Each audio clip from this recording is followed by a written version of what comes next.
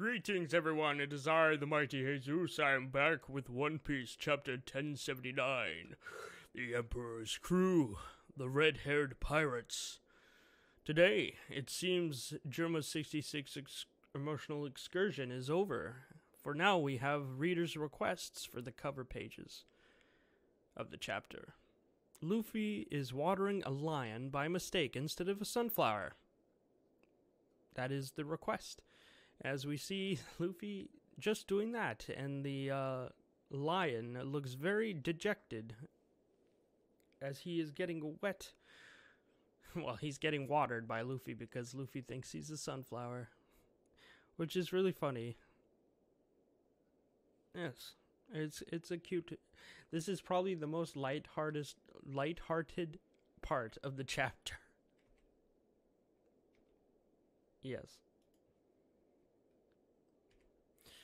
Alright, so we start off hours earlier before the attacks happened on Egghead. We see the one who designed the attack, York. Hours earlier. This is a problem. The world government isn't just erasing the Stella. They decided to erase me too. Well, I've got a plan of my own then. First, I want you all to go around and get rid of all the obstacles for me. Now that the Frontier Dome is closed, go ahead and kill everyone, except for me and the Stella, and the people underground. And we see all the Seraphine obeying York's order. Understood. Now, when you start causing a ruckus, they're going to be looking for the culprit, wondering who gave you orders. And I don't want them to figure out it's me, because I'm not strong enough to beat the others. So, S-Snake, I want you to pretend to beat me while they're watching. Okay. And then you undo your power when they're not. Okay. Also, I'm going to warn you about the place in the lab you're not supposed to destroy. Alright, let the hunt begin. And obviously, so that's how York got unstoned by S-Snake's Mero no Mi. But the thing is, does Frankie see that? Because he's still stoned, but not all the way stoned, you know? Alright, so we see panels of Egghead Island. Hurry, onto the ship as every person is evacuating while the new PXs are defending everyone evacuating. While everyone is evacuating, we see a zoomed out panel of a ship appearing at Egghead, and it's not a Navy ship. As we see the flag of the ship, it's none other than Blackbeard's. But we don't know if Blackbeard's on that ship. It could have been any of his subordinates. And I see a lot of people going around saying it might be Kizaru. I mean, not Kizaru. I'm so stupid. Aokiji. Kuzan. I don't know why I said Kizaru. Don't mind that. Anyways, we continue the chapter and we go back to where Kid is. Warland Elbaf. New World. Listen up, Kid Pirates. Don't even think of sailing up to our Captain Redhead Shanks. All these random pirates are going about saying their things at Kid. As though he told you. I mean, owed you. An audience, ribbit. He flubbered his line. So we see this guy. He's the captain of the Puddle Pirates, Frogtoes Ribbitini. So he's like a frog. That's why he said he told you. And we see another one. You said it, Sonny. Fuga, what's his name? Fuga Marugal. Your dentures pop. This old pirate has his dentures falling out. Social club band leader, Fugar the Adventurer. And we see another pirate also making their stand.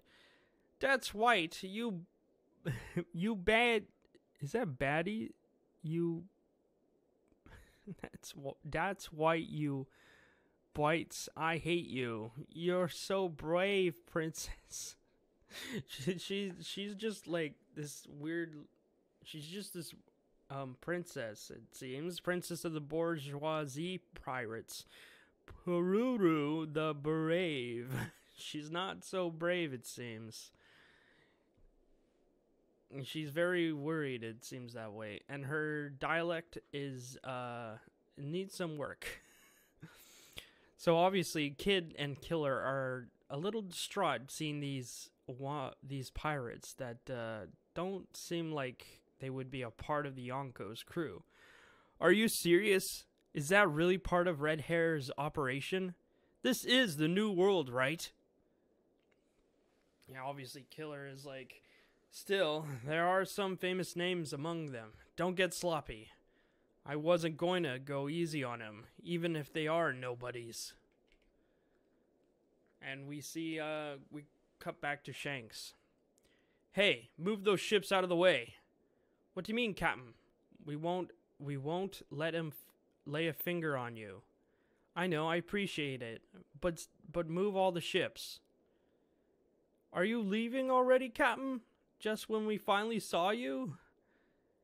It was only supposed to be a pit stop. Instead, I stuck around long enough for a big shot to show up. Get off and let me walk and move those ships. Everyone's just jumping onto Shanks like, no, Captain, don't leave us. And he's like, get off and let me walk and move those ships. Remember, my affiliates are famous for being weak. So his affiliates are all weak. Huh. Ha! Tell us how you really feel, Captain. Tell us how you really feel, Captain. It's why we're still alive, because your flag protects us. Worry less about dying from combat and more from old age, Chrono. Oh. So there's an old lady who's like, it's why you're still alive. It's why we're still alive, because your flag protects us. And he says, worry less about dying from combat and more from old age, Cronoli. Ha! Stuff that sassy mouth of yours, Captain. So obviously it seems Shanks is known for saving weak pirates, which is interesting. I wonder what his goal is with saving all those pirates. Don't worry, Captain. We'll handle it. Come on, he's worth $3 billion. Don't underestimate how fast these young guns can grow. Are they healed up from the fight in Wano already? He seems healthy to me. He's raring to fight. Oh, it's Usopp's dad, Yasop. He can see through the telescope, and he's scouting Kid. Well, that's good. You got any intel on Blackbeard? Nope. Just that he's left Pirate Island. I was sure he'd show up at Wano. Here's Captain Kidd's data. So, Shanks has intel on Blackbeard. I wonder how he's got that intel. Alright, so this intel is of Captain Kidd he's reading right now. From the South Blue. Looks like he's been in plenty of scraps. And we cut to Kidd. How many ships? 9. And I see a few faces from bounty posters. I don't care who they are. I'll wipe them out in 10 seconds flat. With my damned punk. He's charging up his railgun. Whoa, what's that? A cannon? Is it pulling the ship in? It is. Is it pulling the ship in? The cannon might be pulling in the ships. And we see, it seems Red Hair Shanks caught a vision of what might happen. He had future sight. No, what is it, Captain? Scatter the fleet. Don't worry, Dory, Broggy, assume positions. You got it. And it seems he has... Red Hair Shanks has got a future sight where he saw what could have happened. Where all the ships and people got disintegrated by the Gauss cannon. Well, his railgun. The damage is too extreme. I think he's seen an ugly future. Yeah. So he's seen the future. I knew it. Huh? You see kids' reaction to seeing red hair. He's here. Divine departure. Oh my god. This slash just took out his railgun while knocking everyone else unconscious with the Conqueror's hockey. And all of kids' crews that are getting knocked out by the Conqueror's hockey are just falling off from the ship as Kid falls down flat. Captain! And Red Hair just slowly saunters over to Kid. And it seems even Killer got hit by it. One shot, and all it took was to knock out Kid and Killer. It got Killer too when he stepped in to protect him. The captain's not moving. He's dying. We surrender, Red Hair. Spare our lives. Don't kill our captain. These are our road poneglyphs. All of them. I don't know if Red Hair grabbed those. Those are the those are the rubbings of the road poneglyphs. And we see Red Hair's crew call out to him. This way, Captain. Huh? Hey, look at that island. Oh no, it's Dory and Broggy's attack. Shanks just... Did Shanks take the rubbings? Well, he got off the ship. He definitely jumped off the ship. Hey, tiny humans. Yeah. If you want to point your guns at our home, just remember, what goes around comes around. Ga-ba-ba-ba. It's Dory and Broggy. And they're using a Hakoku sovereignty, just like Big Mom's attack. Hakaku sovereignty. And it just strips right through the ship, leaving a... Well, I mean, the ship doesn't look like it could travel anymore because there's a giant hole in the ship straight down from the front to end. And then we see in the narrator, at Elbaf in the New World, the 3 billion bounty pirate Eustace Captain Kidd and his kid pirates destroyed. And we see the last panel of a not very happy looking Shanks. Oh man, he is really intimidating. And it seems like how Shanks was going to go about it was very civil. Until he saw what Kid was pulling out of his pocket was a gun right out of Doom with the BFG, a big, BFG, right? And obviously he says this damage is too extreme, like pointless slaughter. So he had to be stopped. There was no honor or any of that. Kid just wanted to go on a rampage, it seems. He wanted to prove himself to be strong. In the end, he